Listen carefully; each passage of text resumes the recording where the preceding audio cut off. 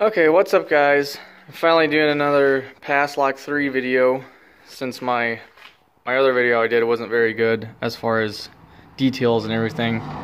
So yeah, in this video I'll just be covering a solution to the no start problem for this is a 2003 Chevy 1500, and this works for any vehicle or truck that has a Pass Lock 3 system, security system. So basically any truck like this or GMC that's from 98 to like 05 or 06, if you know there's a sensor in here and if it doesn't sense the sensor, then the truck doesn't start. So anyway, if your truck isn't starting, it usually like tries to start for like a second or two, like 2 seconds, and then it'll just cut off. So it kind of seems like maybe your fuel pump would be bad, or you know, something like that. And what it does is you try to start it, and then your security light up here either comes on or starts flashing after you tried to start it. And the reason it does that, it'll come on or it'll flash to tell you that there's something wrong with the security system. And so yeah, if it acts like that, then this should, I mean 90% of the time or more, this should be the problem. Sometimes it's actually the like the actual PASSKEY 3 module, and that's like under the dash here somewhere. I'm not actually sure, but you can Google that online to figure out if you know where your module is. Sensor in this truck went bad. So, and I also want to say, after you do this, your security light will stay on.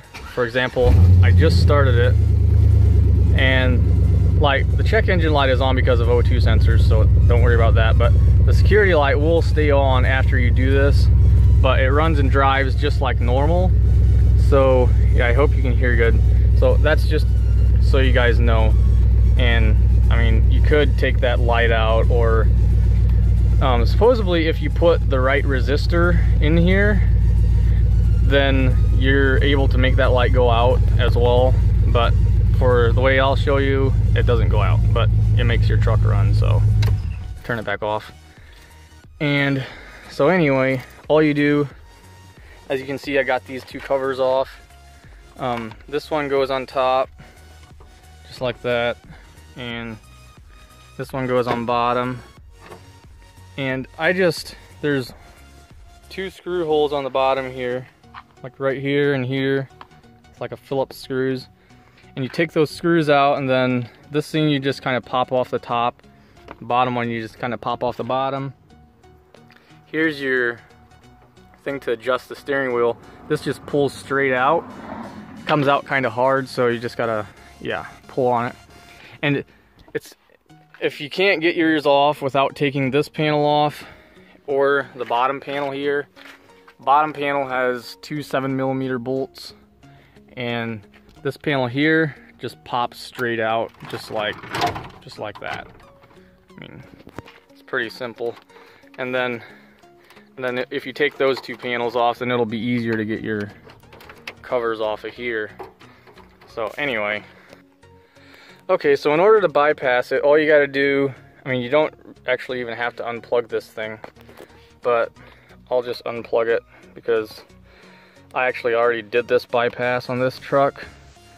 But I did the wiring down here, but these three wires, black, yellow, and red, as you can see right here, they just run down under the steering wheel and down there. So all you gotta do is you gotta connect the yellow wire and the black wire. So I'll just do that real quick.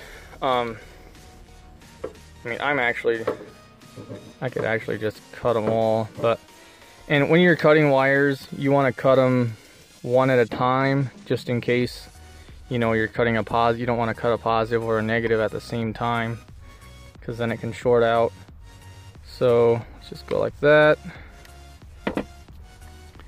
And then all I'm gonna do is connect this yellow wire with the black wire, yellow and black. And so I'm just gonna strip the yellow wire and the black wire, then I'm gonna twist them together, and then you definitely want to solder them, just in case you don't want to be driving down the road and then, you know, these might be moving around and might lose connection. And if they lose connection, like a slight bit or anything, then you won't be able to start your truck again without reconnecting them right and then redoing the relearn process. So I got the yellow and the black wire connected.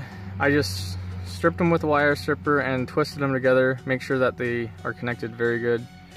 And I had to replace this yellow wire, that's why it turns to red here, so in case you were wondering. So these came up here. So just unplug this and connect your yellow and black wire. And sometimes your wires might not be the exact same color code. So the middle one and the one on the left. And just connect those two. Okay, so anyway, after you connect those two wires, then you'll have to do the relearn process.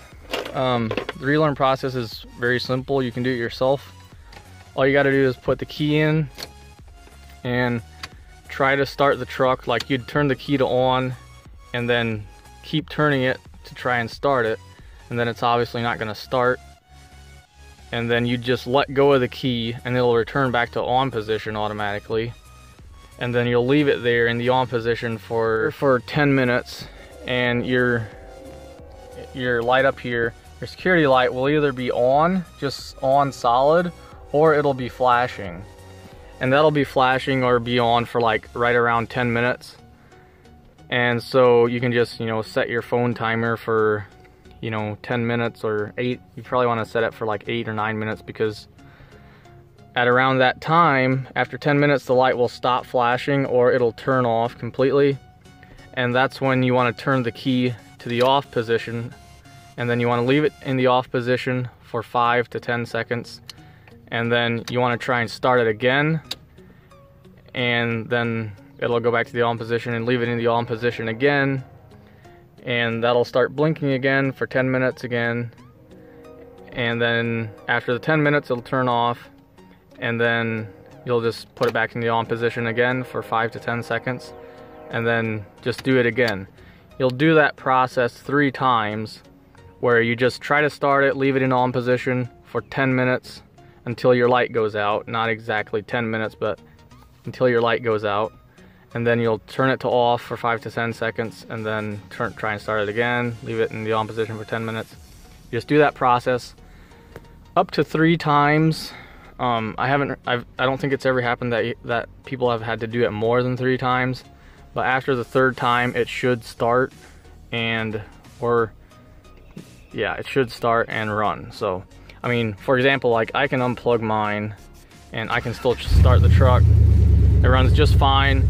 The only downside is my security light stays on, but I really don't care for this truck. I mean, if you have a nicer truck and you don't want that to be on, you can either take that bulb out, which you'd have to take this out and take that bulb out, or you can put a resistor in between the yellow wire and the black wire. But the problem is you have to know the exact resistance that was in this sensor from the factory, and that's very hard to determine because not every truck's the same. So, I mean, if you can figure out or, you know, test what resistance works to make that light go out, then you can fix that.